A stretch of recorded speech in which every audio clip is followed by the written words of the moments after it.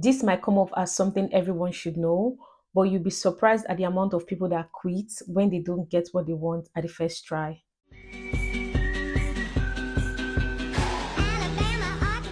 Hello and welcome back to my channel. My name is Senti and I'm a YouTuber based in Birmingham. Recently, I started reading this book, The Compound Effect, and this has actually made me really think about all the times I gave up on things I was doing just because I did not get the outcome I wanted immediately. YouTube, for one, is one of the things I gave up, and this is just one thing out of several other things. There are certain activities we start, and when it gets hard, we automatically want to give up and say, this is not for me. It's so easy for us to look at other people and assume that because they are very successful at what they do, they have it easy going for them.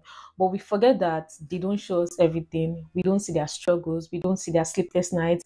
We don't even see the times where they doubted themselves, or the days they questioned what they were doing, or the days that they struggled, or the times they got it wrong. The consistent thing about these people is that they kept on going. Have you ever been scared of a challenge you picked up and you feel that you might not complete that challenge?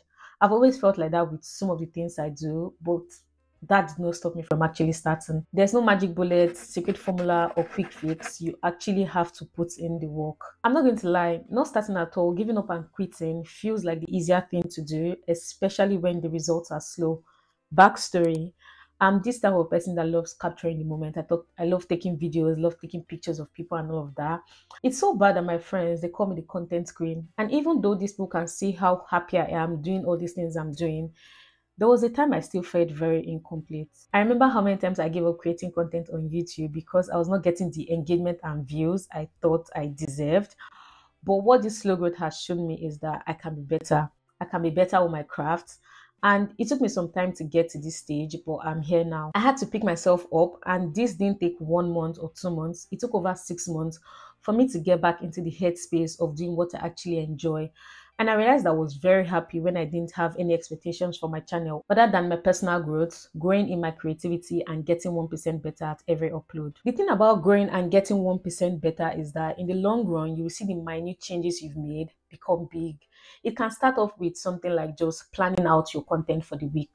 And at the end of the month, you realize that you've been consistently posting and uploading videos every week because of that little change you made. I always ask myself, what does success mean to you? For me, it means not giving up. It means uploading my content consistently. It means doing what I said I'm going to do, irrespective of how I feel. Our choices can either be our best friend or our worst enemy. They can either take us closer to our goals or take us further away from it. Every decision we make alters the trajectory of what's going to happen. It's either we plan the content or we don't. It's either we shoot the video or we don't. It's either we edit and post or we don't. Every choice has an impact. Here are some of the things I do to help me keep going. The first thing I do is I remember my why. Why am I doing this? When you can work out your why, nothing is going to move you off course. Just as a weak desire brings weak results, a strong desire will also bring strong results. When you're passionate about something, you're going to move heaven and earth because that thing is important to you. This is what has helped me recently when times got rough. I just had to remember my why. The second thing is start easy. When I go back to the rhythm of making videos again, I started small. I made my recording process easy. There's this book I read earlier this year. The name of the book is Atomic Habits. And there was something I saw in the book that stuck with me, and it has changed the way I do things. It was, whatever habit you want to pick up, make it easy. And this has changed the way I do things. Whenever I want to do something, I make it easy so that when it's time to implement, I don't get discouraged by how difficult or hard it is. The third is seek inspiration. I follow content creators that inspire me to be the best version of myself, whether it's their editing style or their act of storytelling. Take notes, I don't mimic them. I use them to find my style and something unique to me. I also use them to have my creativity boost. I realize that when I watch some of my favorite creators, I get a jolt of ideas, and it's like the creative part of my brain just opens up. And finally, set realistic goals. Set achievable goals for yourself, break them down into smaller tasks, and work towards them. This is going to help you stay focused and motivated. This is something I do all the time. I always thought I had to set goals like get 1,000 subscribers or get monetized on YouTube.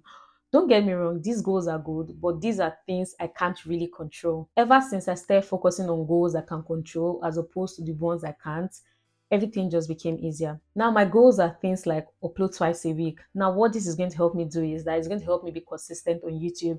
It's going to also push out my videos out there to a wider audience, and in return I'm also going to get maybe more subscribers, and with that people are also going to watch my videos and give me the watch time I need to get monetized. It's very important that you stay strong and you don't give up, because if you do that, you're going to get those results at the end. You're going to finish strong and you'll be very, very proud of yourself. I want you to know something.